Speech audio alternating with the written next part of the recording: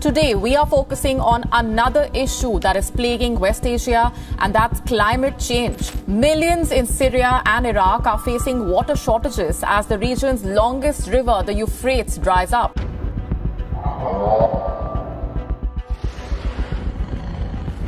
Just moments ago, chilling groans and the clanging of chains echoed from a newly uncovered cave beneath the Euphrates River.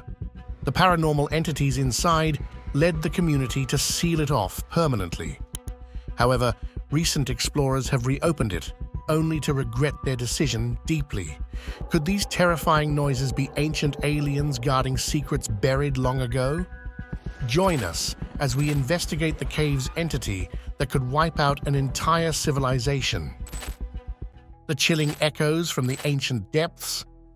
The Euphrates River, which starts in Turkey and flows through Syria and Iraq, was an essential water source over 10,000 years ago. However, recent drops in water levels have led to interesting discoveries. One notable discovery is a cave beneath the river. What's even more intriguing are the unsettling noises heard coming from within these caves. These caves have unusual shapes, resembling prison bars, which has led to discussions about whether they were formed naturally or made by humans. Some religious groups believe these sounds might be signs of doom as foretold in sacred texts, suggesting that evil forces might be unleashed, potentially leading to worldwide destruction. This idea has caused considerable concern and fascination among many people. Another significant find under the waters of the Euphrates is what some believe to be the tomb of King Gilgamesh, a ruler from the ancient city of Uruk, based on the epic tale named after him. Known as a giant, Gilgamesh is said to have stood 17 feet tall. His realm was what is now modern-day Iraq. This story captures the imagination as in 2003, a group of archaeologists from Germany, led by the bold York Fassbinder, uncovered a tomb containing large skeletal remains. This sparked debate over whether these could be the remains of the legendary King Gilgamesh. Let's delve into the recent discoveries of King Gilgamesh, where is depicted as a dominant ruler and a warrior. His reign was marked by numerous battles and his harsh rule, prompting divine intervention. The gods sent Enkidu, a wild man, to confront him after hearing the complaints of his people. This encounter between Gilgamesh and Enkidu developed into a significant historical event, ultimately transforming their conflict into a friendship. Tragically, after Enkidu's death, Gilgamesh was overwhelmed by grief. This loss led him to ponder deeply about life's purpose and the value of human achievements. He even considered the possibility of overcoming death. Historically, the tale of Gilgamesh was regarded merely as a fictional story, not rooted in reality. However, a team of explorers, led by someone named Fassbinder, uncovered an expansive estate that aligned with the detailed descriptions found in the Epic of Gilgamesh, challenging previous assumptions about the story's authenticity. Further investigations revealed additional findings, yet there remains uncertainty about whether to continue exploring the area or seal it off. The question of what initially caused the site to be sealed remains unanswered, adding to the intrigue of the ongoing research. Regarding religious prophecies, the drying of the Euphrates River holds significant meaning in Islamic tradition. It is believed that this event will uncover hidden treasures, specifically a mountain of gold. These traditions, supported by numerous accounts handed down over generations, suggest the revelation of immense wealth that was once submerged under the river. On the other hand, discovering such wealth historically has led to conflict, power struggles, and societal disruption. The sudden emergence of gold reserves could disrupt economic systems, strain relationships between nations, and potentially lead to conflict, echoing historical patterns where newfound wealth has caused more problems than it solved. The Christian perspective also highlights prophecies regarding the Euphrates River, particularly in the Book of Revelation, which describes scenarios akin to apocalyptic films where the river's drying is a prelude to end-time events. It mentions kings advancing and angels released from their constraints to wreak havoc on the world. Recent unexpected drying events of the river and peculiar activities along its banks have sparked discussions and interpretations related to these biblical prophecies. Amid these discussions, archaeological finds in the Cave of Secrets have unveiled religious artifacts and ceremonial sites associated with the Zakiku people. These items offer insights into the religious practices and societal structures of ancient civilizations. Such findings are not only valuable for understanding historical cultures, but also contribute to the broader discussion of human history's complexity. Researchers have long been fascinated by the spiritual and religious beliefs of ancient civilizations, like those of the Zakiku people who held the Euphrates River in high regard. To these ancient societies, rivers were not just sources of water, but were considered sacred. They believed these water bodies were filled with life-giving energy and connected to divine forces. This view turned rivers into symbols of fertility and spiritual power. For the Zakiku, the Euphrates was more than just a river. It was a central element of their spirituality and community life. Near this revered river, there was a cave thought to be a place for connecting with divine entities and ancestors. This cave, due to its location and the artifacts found within it, is believed to have played a significant role in the religious practices of the Zakiku. These artifacts, which include figures used in rituals and other ceremonial objects, suggest that the cave was a site for important religious ceremonies. The walls of the cave, adorned with carvings, symbols, and drawings, likely serve as a key to understanding the complex set of beliefs, rituals, and traditions associated with the Euphrates. The river's supposed supernatural properties might have made it a destination for those seeking spiritual guidance or healing, with the cave acting as a central site for pilgrimage and religious ceremonies. Activities in the cave probably included prayers, offerings to the divine, and various purification rituals, with the cave's echoes enhancing the spiritual atmosphere and making the ceremonies feel more intense. As we leave the Euphrates, we dive into the secrets of the ancient city of Zakiku. Rediscovering a submerged empire. The Zakiku's respect for the Euphrates can be compared to the Hindus' respect for the Ganga River. Both are seen as vital, sacred forces in their respective cultures. Interest in the river and its archaeological sites continues to bring new findings to light, deepening our understanding of the past. In more recent times, the Euphrates has revealed objects from various historical periods, including those of the Sumerians, Assyrians, Greeks, Byzantines, and Muslims. A severe drought in Iraq led to an unexpected discovery when Kurdish authorities drained a part of a reservoir to save their crops. This action uncovered an ancient city submerged under the Euphrates for over 3,400 years. Thought to be a key urban center of the ancient Matan Empire, which once competed with Egypt, this city's exposure provided significant insights into the interconnectedness of the ancient world. As the reservoir filled back up, there was a rush to study and protect this newly discovered treasure, confirming its importance as a bustling center before its abandonment after the Assyrian takeover. The team carefully covered the excavation site with a tarp and added a layer of gravel, effectively hiding its historical contents. This action, while protective, also kept potentially valuable insights from future discovery. The drying up of the Euphrates River, essential for centuries, is now a significant problem. This river is shrinking due to poor water management, threatening the civilizations that depend on it. Historically, the Babylonians first manipulated the river, using its waters to ensure their city's growth and survival. The management of the river's water became a crucial topic after the Lausanne Treaty. Turkey and Iraq agreed in 1946 to try to regulate the river's flow. However, the construction of dams by Turkey, Syria, and Iraq has drastically reduced the water available downstream, turning a once vibrant and full river into just a small stream. This change benefited upstream areas that enjoy economic growth and power generation from their dams, while downstream, countries like Iraq face severe water shortages. The tension reached a point where Syria, desperate for water, threatened to destroy its dam, prompting countries like Saudi Arabia and the Soviet Union to intervene and prevent a disaster. Despite these efforts, the main problems were not fixed.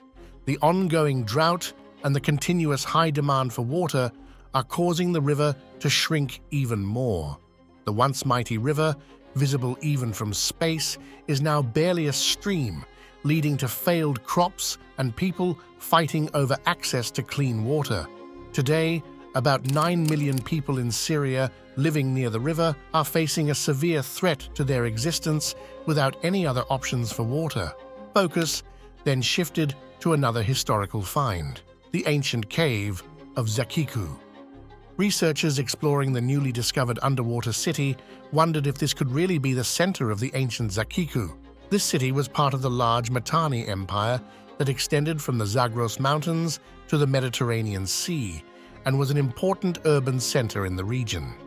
However, the city's fortunes declined due to conflicts with the Egyptians, who aimed to control Syria. A temporary peace was arranged by Pharaoh Thutmose IV, but the rise of the Assyrians eventually led to the downfall of the empire. As Assyrian power grew, Zakiku was abandoned and finally lost beneath the sea. This tale of environmental and political neglect serves as a reminder of the ongoing issues faced by the Euphrates River and its dependent civilizations, illustrating the lasting impact of human actions and environmental mismanagement. Archaeologists are carefully examining every piece of pottery, tool, and building they find in the old city of Zakiku. This place, buried under sand for centuries, is slowly being uncovered, revealing its hidden past. The discovery has excited both historians and archaeologists as they dig deeper into what life was like here many years ago. Each day in Zakiku is a detailed investigation. Specialists sift through the remains, learning about the social structures, economies, and lifestyles of the Zakiku people from the fragments they find. These tiny pieces, once part of everyday items, now help build a picture of ancient technology, habits, and skills. The findings aren't just random objects, they are clues to understanding a long-lost way of life. The tale of Zakiku begins with its life-giving river, revealing a society both prosperous and intricate. The alien artifacts and tunnels of ancient Zakiku. Zakiku's location near the powerful Euphrates River is crucial. This river, essential for watering crops, supported a thriving agricultural community. Thanks to fertile land and good water management, the people of Zakiku enjoyed a prosperous economy and a rich cultural life. This setting allowed them to develop a society that was both complex and advanced for its time. Among the notable discoveries are pottery containers filled with cuneiform tablets. These tablets are key because they provide a direct connection to the everyday lives and governmental systems of the past. A seal found in these ruins belonged to Gimel Ninkarik, an important figure from the nearby town of Turka. This has sparked intense interest among historians who are eager to learn everything about his era, which stretches back to centuries before Christ. These writings, believed to be from his home, offer a glimpse not only into the lives of the wealthy, but also into the difficulties faced by the poor, including a young girl named Guadam. Olivier Roule, the team's expert on ancient writings, has been translating and sharing these findings, giving us a clearer view of the challenges and successes of those ancient times. But there's more than just artifacts and writings. The recent recession of the Euphrates River has revealed an intricate network of tunnels. Previously hidden underwater and wrapped in local lore, these tunnels, complete with robust staircases, have puzzled many. Who built these and for what purpose? While some suggest mythical explanations involving biblical prophecies, a more likely theory ties these tunnels to historical uses in Babylon. The emergence of these tunnels proves their existence and links them to historical narratives about past empires, possibly even to the famed Queen Semiramis. This finding confirms what was previously only known through old texts and encourages us to reconsider our views on ancient construction and architectural skills. The strange noises coming from the caves under the Euphrates River have frightened the local people.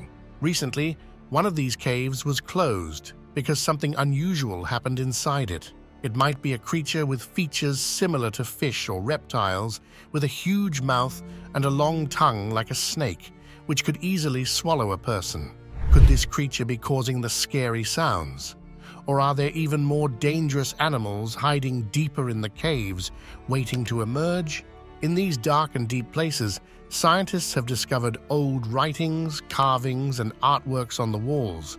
These discoveries are like doors to the past, showing us how people once lived and thought in these areas. It feels as though we're traveling back in time, stepping into the lives and emotions of people from long ago. These finds are very important because they help us understand parts of history that we didn't know before, and they give us a foundation for more research. Every piece of writing and every drawing, no matter where it's found, tells a part of a story. These old texts are full of information about everything, from the types of stories and methods of communication people used to the ways they used their minds in ancient times. Researchers are studying lists, legal decisions, and official records to learn about the political and economic systems of Zakiku. There's even more to find out from these texts.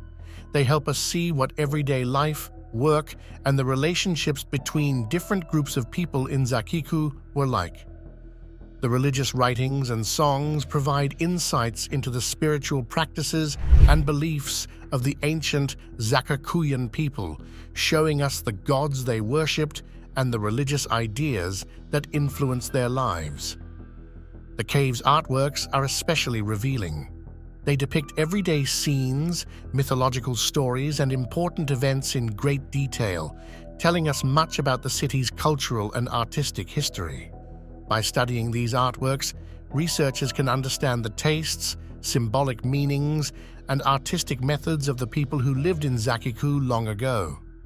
The Fertile Crescent, often mentioned in history books, largely gained its significance due to the Euphrates River.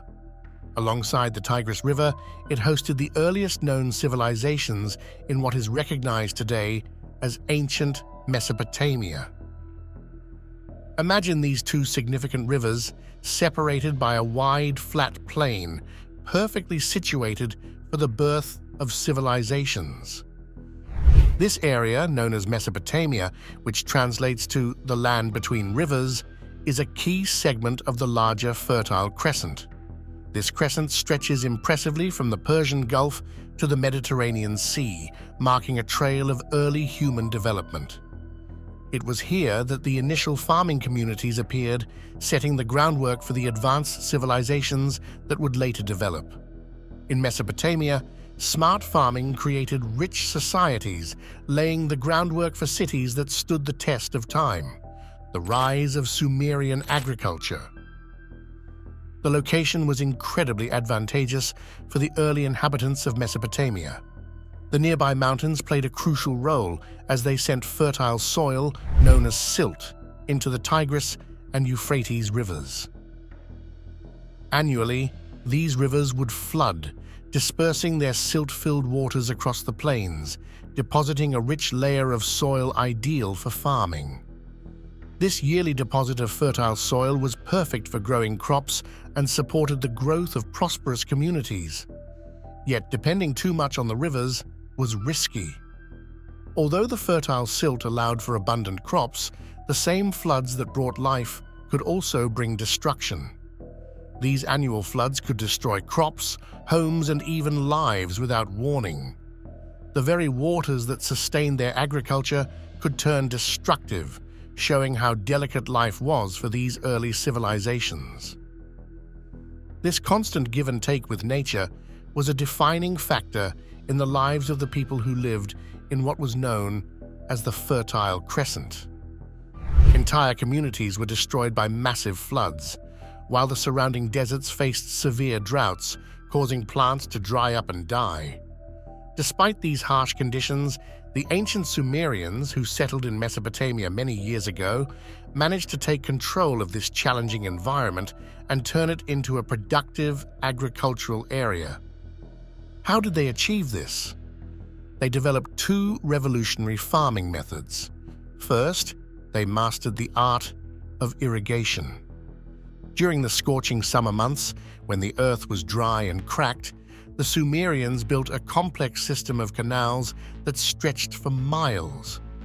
These canals carried water from the rivers directly to their fields, enabling them to grow crops far from the water's edge. Their second innovation was the plow. Before the plow, planting seeds was a grueling and inefficient task. The plow changed all that, making it easier and more effective to plant seeds. These agricultural breakthroughs did more than just improve farming. They transformed it. The ancient Sumerians, despite not having easy access to resources such as metal, wood, and stone, transformed their fertile lands into thriving trade centers. These early city-states leveraged their surplus of agricultural products using carts with wheels and ships with sails to trade far beyond their borders. They bartered their excess grain and wool for more valuable items, enriching their cities and establishing Mesopotamia as the starting point for some of the world's earliest civilizations. The significance of Mesopotamia, often called the cradle of civilization, endures because recent environmental changes have exposed long-hidden clues about the Babylonians, helping historians piece together the region's history. The drying up of the Euphrates River has played a crucial role in this. Babylon depended on the Euphrates not just for watering crops, but also for supporting its urban population and infrastructure, which included buildings, pottery, and tablets with writings. Ongoing droughts pose challenges, but have also led to the discovery of archaeological finds that had been buried under riverbeds. Among these are exceptionally well-preserved ancient buildings and a large industrial area enclosed by thick walls and tall towers. These discoveries are remarkable, considering the age of the structures and the many years they were buried. They provide valuable insights into the advanced urban planning and the adaptive strategies of ancient societies in managing scarce natural resources. This deeper understanding shows how ancient civilizations not only survived, but thrived despite environmental and resource challenges. The ancient walls and towers that were recently discovered have been surprisingly well preserved, which is quite unexpected given their age. Alongside these, historians have unearthed a large multi-level storage building, robust in its construction, which likely played a crucial role in the life of the ancient community. It appears this facility was a central point for storing goods from various regions, notable not just for its size, but also for its state of preservation. The walls of the building, made from sun-dried mud, have lasted over 3,000 years. Despite surviving strong earthquakes that hit in 1350 BC, it is remarkable that these structures have not fallen apart long ago. The building remains strong, although the top sections of the walls are starting to crumble. It seems that the fallen pieces from these walls might have helped shield the lower parts of the walls from water damage. This find prompts questions about the strength of ancient building methods and the level of maintenance, or perhaps sheer chance, that has allowed these structures to remain until today. The fact that these historical remnants have managed to endure through centuries is a strong indication of the craftsmanship, or maybe just good fortune, of the ancient builders. The ability of these old structures to hold up against time and the elements is noteworthy, though it also makes one wonder about their future stability and longevity. This blend of resilience and fragility in ancient constructions is compelling, though it also brings a realistic perspective on the challenges they face against continuous environmental pressures. New finds along the Euphrates bring us face to face with the lives of ancient people echoing through time. From clay to stone. A recent excavation made significant discoveries, including 5 pottery jars that stood out among the findings. These jars were not just empty vessels, they contained over 100 cuneiform tablets, some still wrapped in their original clay envelopes. It's remarkable how these clay tablets have survived for so many years, though it's somewhat expected given the durable nature of clay. These ancient tablets are crucial because they provide insights into the daily lives and historical context of the city's ancient residents. The narrative then shifts to a more somber historical event triggered by the construction of the Euphrates Dam in Syria in 1968.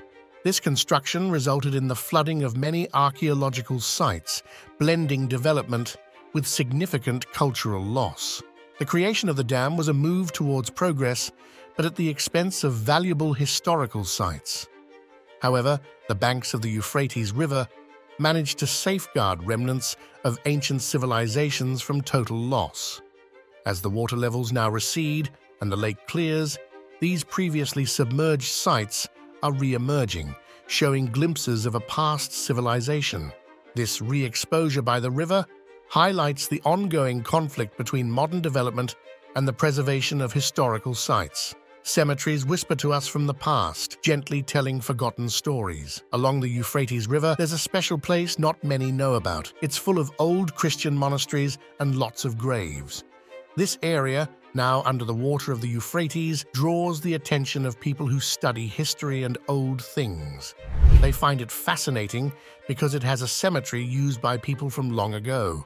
Once hidden underwater, the western district of Raqqa now shows its secrets. It's an incredible sight with old graves that hold not just bones, but stories of people and their families from many years ago. These graves are more than just resting places, they are like books full of stories waiting to be read. Because of this, people who study old things keep looking around these graves to find more items from the past. Their work helps us learn more about how people used to live, what they cared about, and how they dealt with life and death. Each grave offers a glimpse into the lives of individuals and families, stretching back generations. These finds are important because they help us connect with the past in a real way, making us realize how people long before us lived their lives. The search in and around these old burial sites is careful and thorough. The goal is to learn as much as possible without disturbing the peace of those who rest there. It's a delicate balance between learning from these ancient sites and respecting the dignity of the past. Every item found is treated with care, as it's not just an object, it's part of someone's life story. As historians and archaeologists continue to explore, they slowly uncover the layers of human history buried beneath the earth, each layer revealing more about our shared human path. As archaeologists explore the graves of ancient Homo erectus, it becomes evident that each excavation seems to uncover more uncertainties than clarities. The Euphrates River, historically recognized as the boundary dividing East and West, has significantly influenced human history through continuous wars, invasions, and the concentration of power. This river's role in shaping history is unmistakable, and it gains additional interest when linked to the early human activities traced back to the Homo erectus period. Well before current geopolitical boundaries were established, the Euphrates was a site of early human activity dating back to the era of Homo erectus. One could picture the scene of unearthing ancient bones and tools along the riverbanks, which directly connects the past to the present. In what is now Turkey, evidence of this ancient existence has come to light with the discovery of stone tools attributed to Julian and remains of Homo erectus found in Cottbus. These findings, while pivotal for scientific understanding, bring forth a slew of complex questions about the past, complicating the already intricate tapestry of human history. The realization that these riverbanks were the bedrock for civilizations, now only remembered through archaeological finds, adds a layer of depth to the understanding of human resilience and adaptability. However, it also confronts scholars with the harsh truth that much of human history might merely be layers of sediment waiting to reveal stories that are not yet fully comprehensible or embraced. The ongoing excavations along the Euphrates do not just unearth the physical foundations of ancient societies, but also metaphorically delve into the core truths believed about human origins and the perceived linear progression of human civilization. These archaeological endeavors challenge the oversimplified views of human history, suggesting that the development of human societies was anything but straightforward.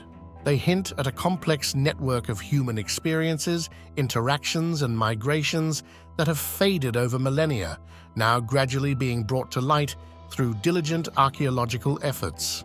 Each artifact and bone discovered along the Euphrates adds a fragment to the puzzle of humanity's collective story, prompting a re-evaluation of known historical narratives about human origins and lifestyles. This path into the past not only enriches the collective understanding of human history, but also underscores the impermanence of civilizations and the lasting influence of natural landmarks like the Euphrates on the course of human events. As each layer of earth is carefully removed, it reveals not just the physical remnants of bygone eras, but also offers insights into the environmental and social dynamics that shaped the lives of ancient peoples. This process, while slow and meticulous, continues to paint a more comprehensive picture of how ancient communities thrived and interacted with their surroundings, offering valuable lessons for understanding both the past and the present. In Western Anatolia, a piece of a Homo erectus skull was found, believed to be about 1.1 million years old. This discovery offers us a glimpse into our distant past, illustrating the path our early ancestors made through time. The discoveries don't stop there. Deeper historical digs have led to the oldest Paleolithic site yet in Enders Uenlu, central Anatolia. The items found here are dated between 0.9 and 0.78 million years ago. These finds are important because they help us understand the early stages of human development when our ancestors were beginning to leave their mark on the world. Further exploration in southeast Turkey, near the Euphrates Valley in Birashik, has unearthed more items, adding pieces to our understanding of prehistory. Here, early humans, specifically Homo erectus, roamed the land. These early humans were not just roaming, they were pioneers of human evolution, walking upright and paving the way for future generations. Each site, from the fragments of bones to the rudimentary tools, does more than just add to our collection of historical artifacts. They challenge our understanding of how humans have managed to adapt and survive over millennia.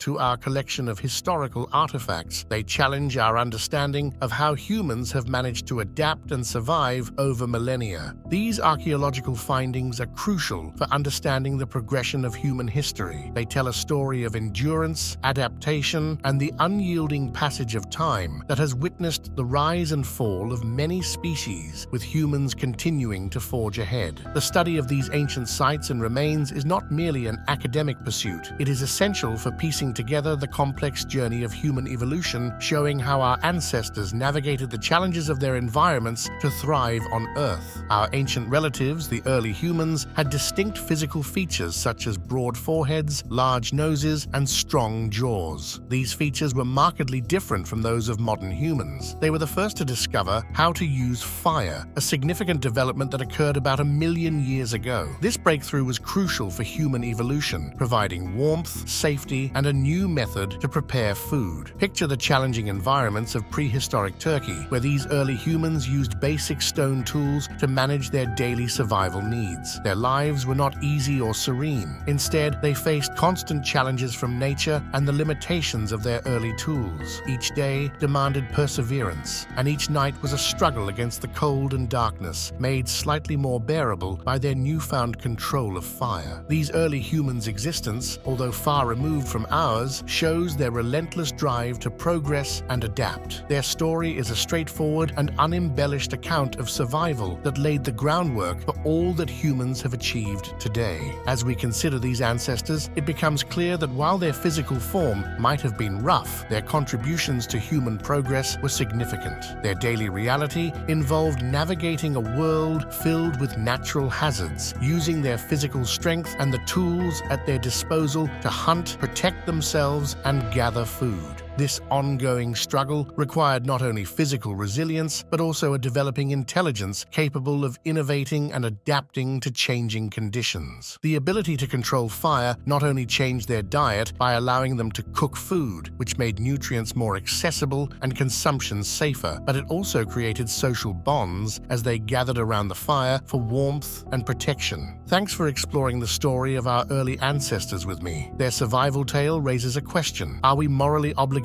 to preserve their simpler ways in our modern society? Don't forget to like, subscribe, and share your thoughts in the comments below.